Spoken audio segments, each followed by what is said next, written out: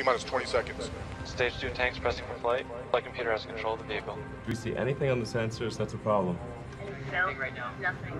I'll say go for launch. T-minus 10, 9, 8, 7, 6, 5, 4, 3, 2, 1.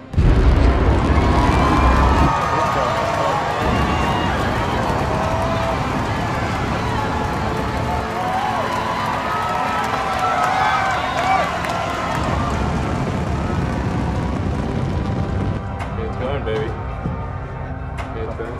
Come on, baby. Let's go. All right, so what you got?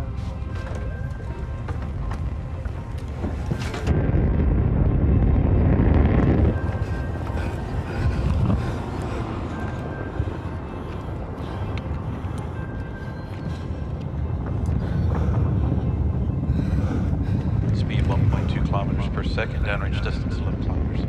Shortly after main engine cutoff, we're going to separate the stages and begin the second stage ignition. Come on.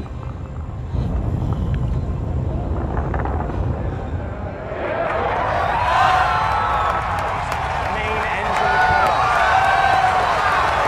The first stage is returning to land as the second stage powers the Orcom satellites to low Earth orbit.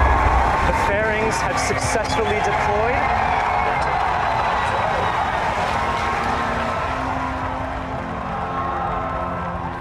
The first stage will soon begin its series of 3 burns to head back towards Cape Canaveral.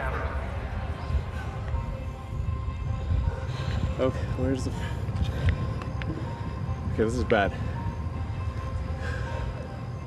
Potentially bad.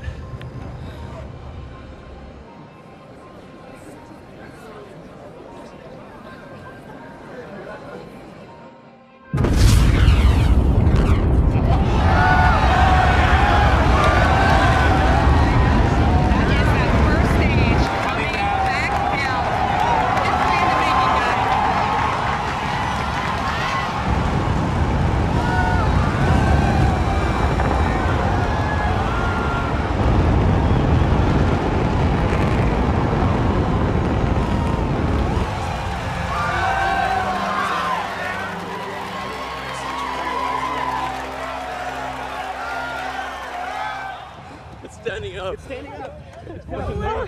When we started coming in, it sounded like an explosion. Yeah, man. Oh my God. Yeah, look at this. Look at it. Look at it. It's just sitting there. Look at that. What? Holy smokes, man.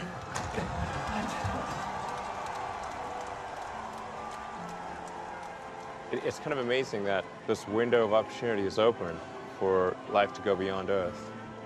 And we just don't know how long that window is going to be open. The thing that gets me most fired up is that creating a self-sustaining civilization on Mars, it would be the greatest adventure ever in human history. It would be so exciting to wake up in the morning and think that that's what's happening.